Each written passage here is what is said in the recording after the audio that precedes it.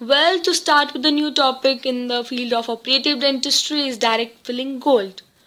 Direct filling gold is the pure form of the gold which is treated at the temperature of 1063 degrees Celsius, and the carat of the gold used for restoring the cavity is 24 carats of the gold. Now to classify it, it is classified into three types. Number one is foil, number two is electrolytic precipitate also known as matte gold, and number three is powder. Foil is further classified into sheets, ropes, cylinders, laminated and platinized. Sheets can be cohesive or non-cohesive.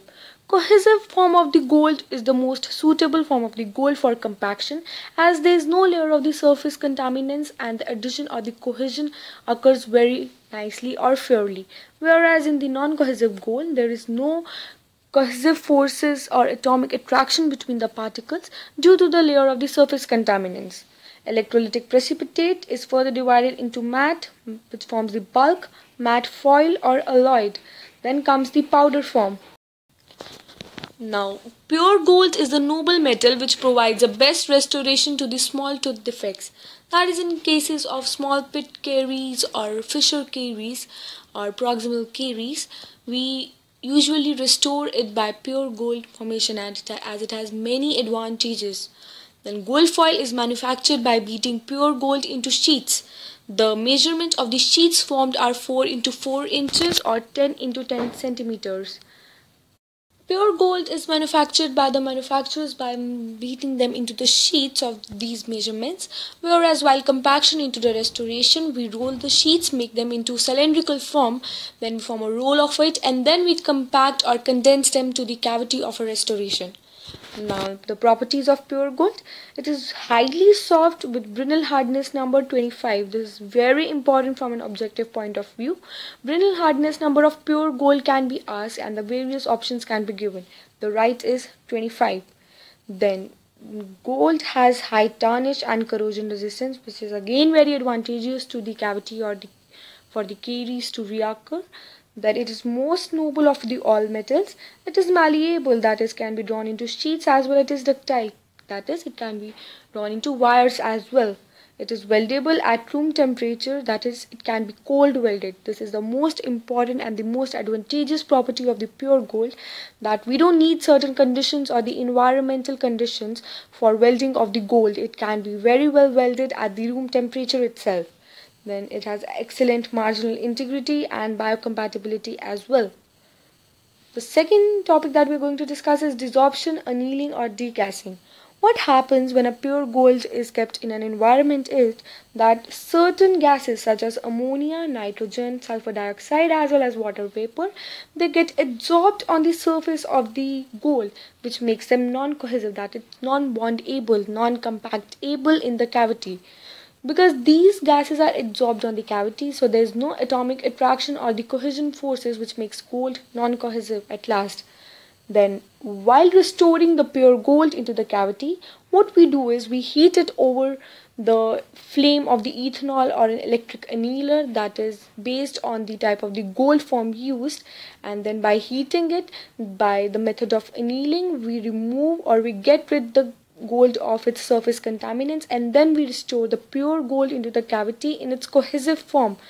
So the effects of cold working such as strain hardening, low ductility and distorted grains, they can be reversed by heating the metal, as we said before. It removes the surface contaminants and makes gold cohesive for compaction. Now, as I said before, based on the form of the direct gold, it can be of gold foil, gold dent or electrolyte.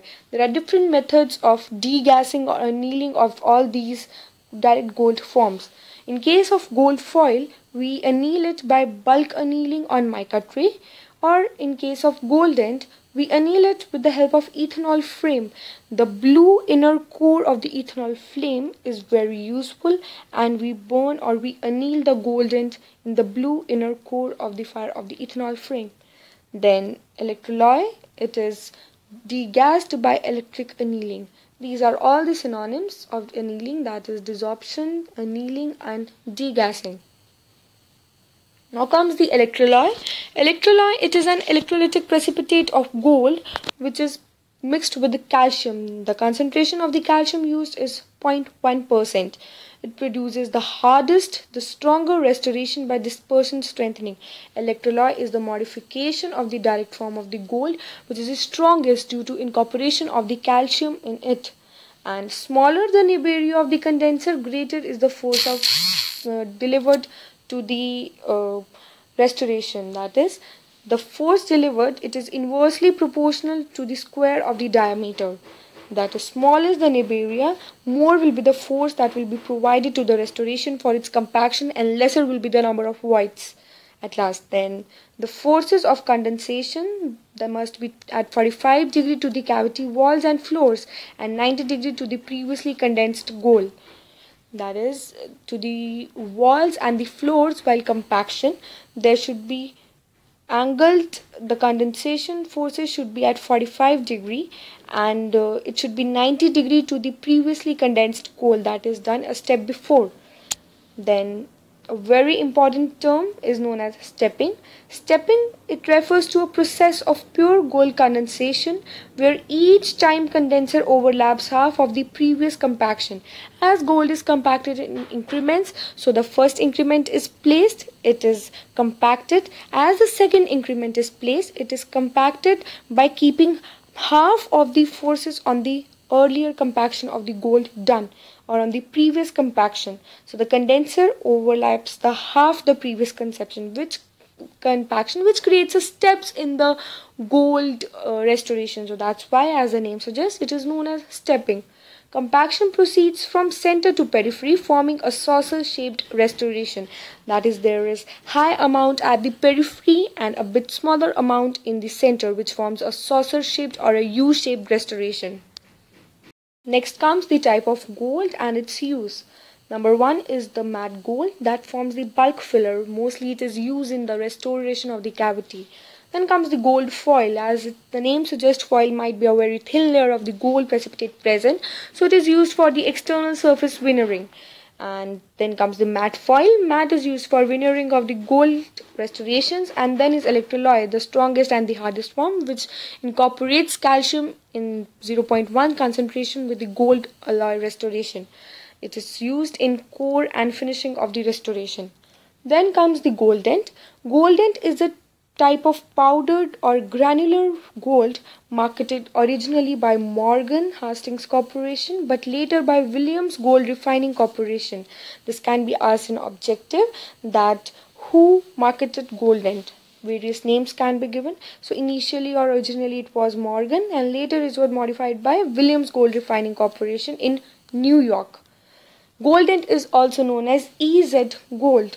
It is a powdered form of the gold, which refers to the gold pellets with a wax coating that is burned off before compaction.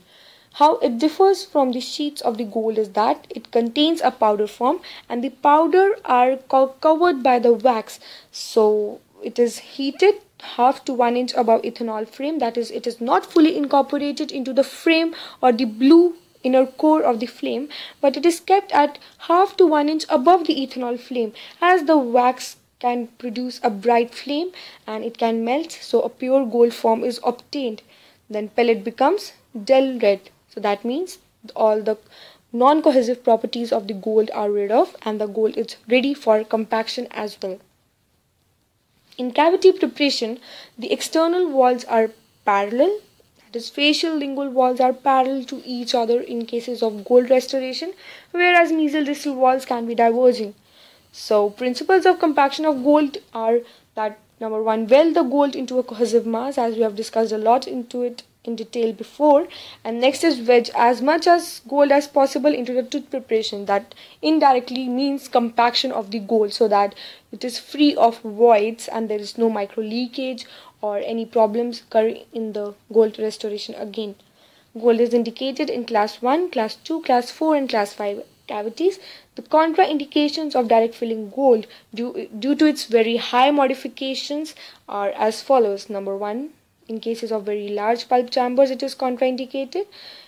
In severely periodontally weak teeth it is again contraindicated. In case of low economics, in physically challenged, as it requires long sitting time, and in root canal treated tooth because the tooth becomes brittle. The another disadvantage of the gold is that it is highly unaesthetic in appearance. So with this, we are done with the direct filling gold. I think this is more than relevant that is required in this topic. So view this, learn this, all the points, learn it point wise point, and this is enough for clearing of your MDS exam in this topic, that is direct filling gold. Thank you.